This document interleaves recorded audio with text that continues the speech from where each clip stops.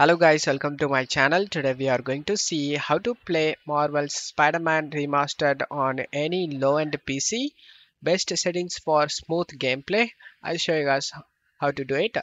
You just need to open the game, go to settings and window mode set this to full screen. Display resolution set this to 1280 into 720 and upscaling method set this to FSR and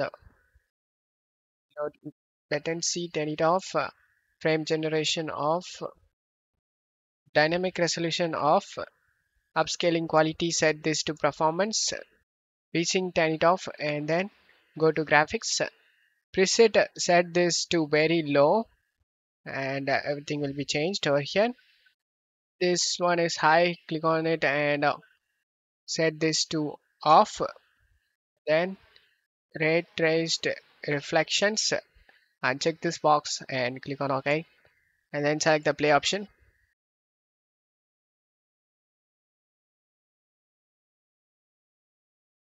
Now you can enjoy the game, guys, on your low-end PC.